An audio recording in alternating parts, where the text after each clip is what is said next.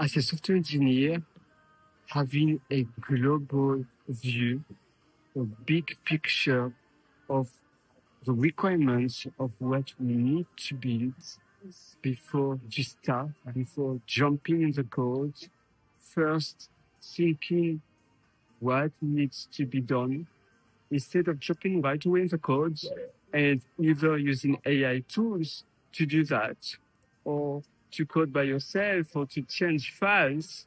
No, think first about the implementation. What should be done? Prototype what you have to do. Plan what you have to do.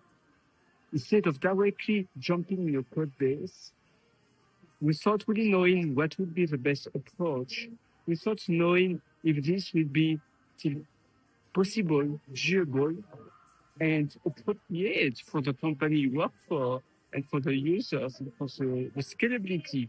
And maybe even more importantly, is this actually really needed? Maybe we don't even need to refactor our code base at all.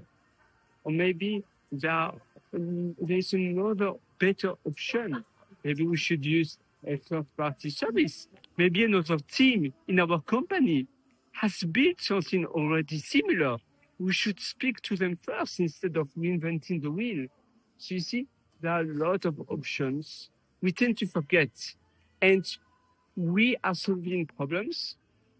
We know we are smart and we still make silly mistakes by jumping right away in the water